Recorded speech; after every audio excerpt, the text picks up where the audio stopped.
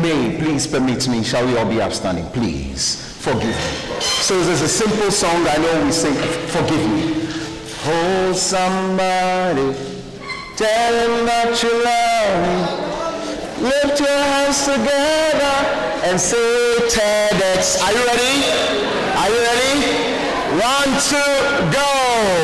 Oh, somebody, tell him that you love me.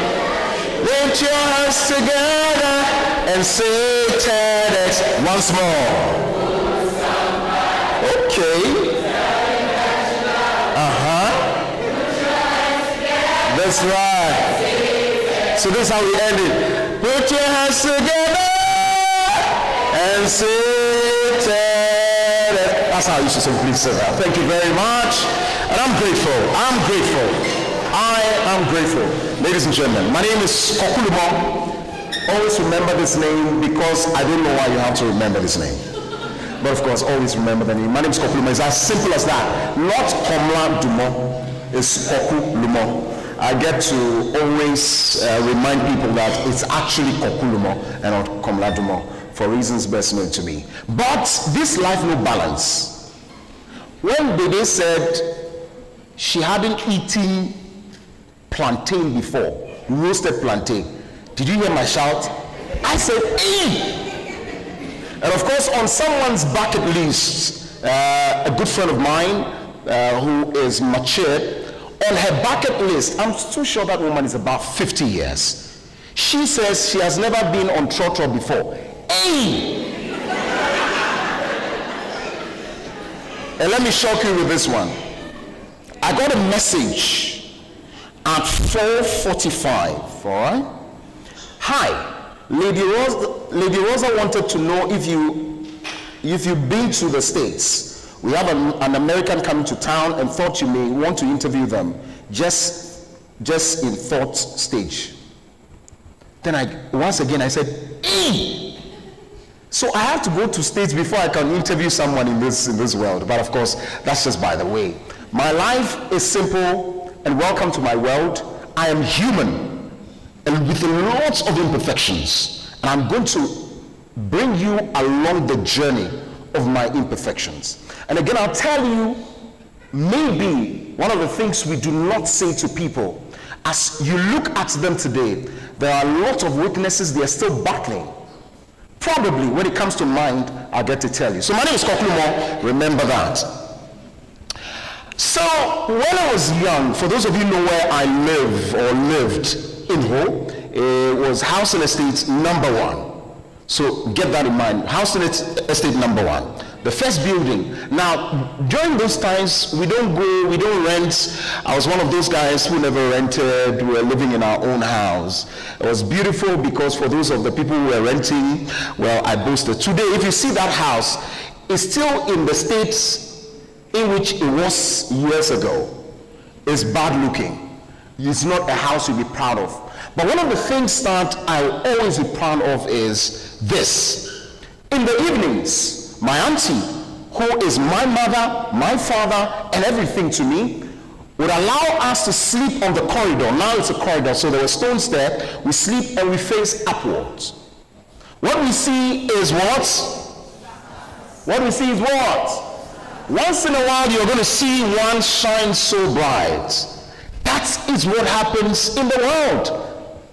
By and large, one of us will go out there and become a valedictorian.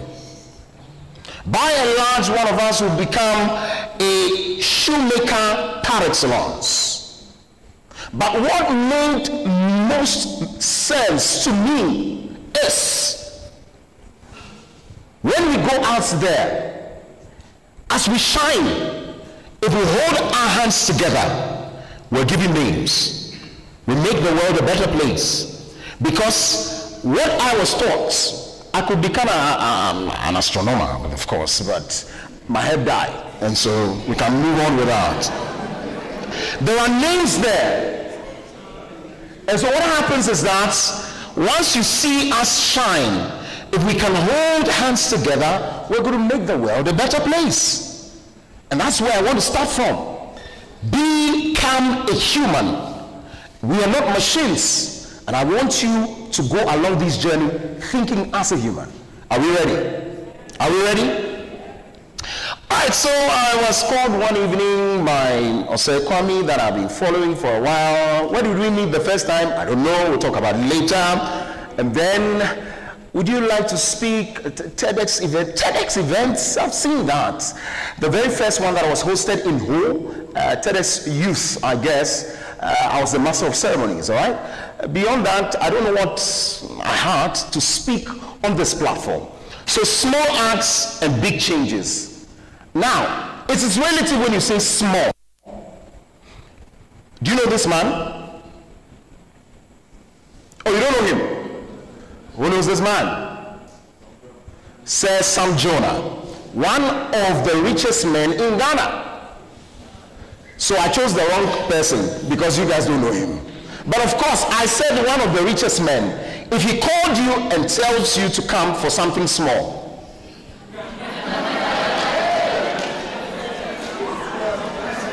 what about when this man calls you to come for something small?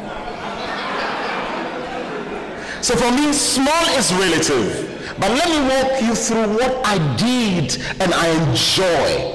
But the hope and the belief is to become a happy person. And that's what I am doing. All right? So nowadays, I believe that people know the price of everything and the value of nothing. Of course, you know the price of becoming a medical doctor, don't you? Of becoming a pilot. Do you know that what that earns you? Prestige. You become the big guy. You drive the cars, won't you? You know the price. And I'm not talking about those things and how long they are. Don't get me wrong. Know the prices of everything. It can afford you, of course, engineers, the pilots in there, big chefs, all the big guys. It's okay to become them so that you can afford caveman watches. You know what caveman watches are, right? The only Ghanaian watchmaker in Ghana. Well, I don't know of any other. Forgive me. I don't want to, but the only. And he's from home. We're all here. And so I'm proud. Of course, to buy more, what is that? Gucci. It's to buy Gucci, isn't it? Who would love to wear Gucci around? Oh, please. You don't want to. Okay. I was delivering. Who would love to drive a Lamborghini? Oh, yes. There are people who are lovers of cars.